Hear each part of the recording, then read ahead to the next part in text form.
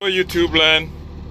So tonight, today, I'm gonna show you how to diagnose this code. When the truck came in, this code was inactive, but when the driver put a load on the truck, this code would go active. It's 4726 and it's saying engine fuel leakage. Now this is in the common rail system, and I'll show you how to test for this. Right now, this don't have to be this all the time, but this is what I end up changing. This is the fuel rail pressure relief valve. This is on the back of the fuel rail. I'll show you, but in the meantime, I'll show you how to perform the test on this Cummins.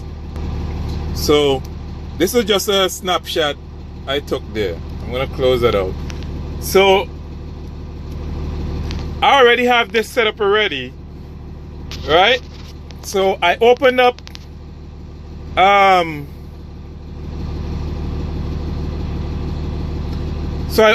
this and I made a custom page to just measure the fuel rail, right? And so you to do that, you go in data monitor, and I am measuring just the fuel rail pressure. That's all I need to know. Then you go in ECM diagnostic. I already have that open up already, and you can set this page up like this. Okay, you go up here and you click this button up here, right? And you go down to fuel system leakage test. Now, I didn't do a video of this. I wish if I did. But you go in fuel system leakage test and you press start and you watch the fuel pressure. You can do it from here too. But once you shut the engine off, you have to shut the engine off when it get to 29,000 psi. So once you shut the engine off, this would cut off.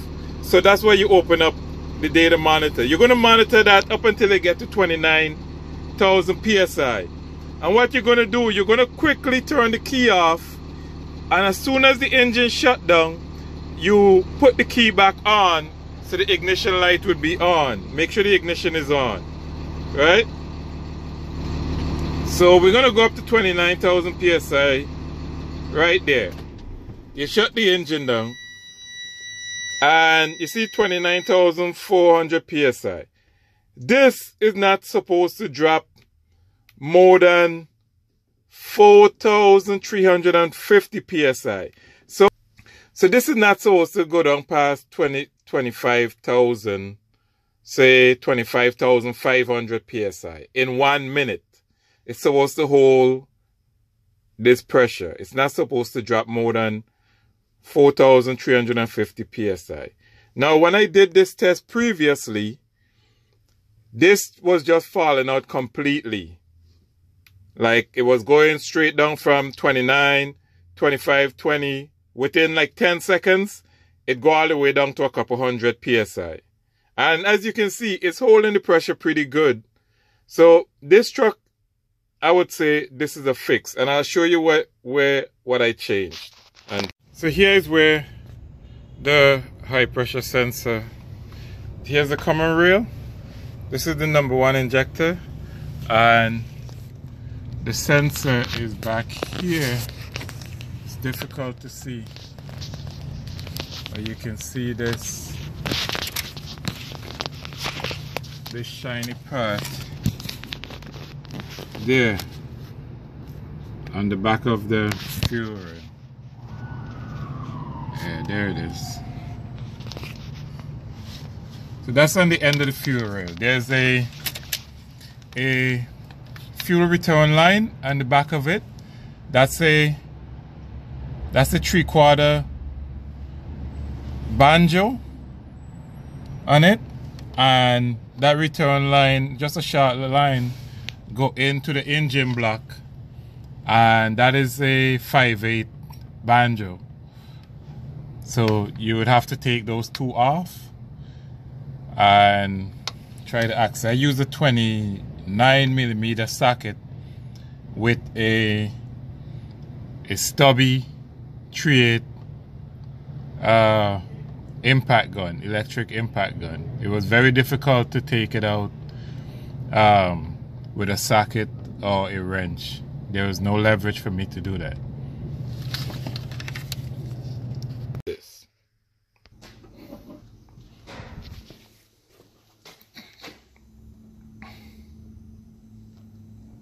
That's just a quick help for you guys who's having that code and you're not sure how to fix it. All right, so hopefully this helps someone.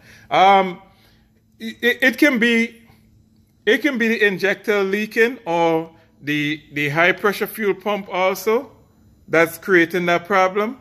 But well, actually that code state that is either the injector or that rail pressure relief valve.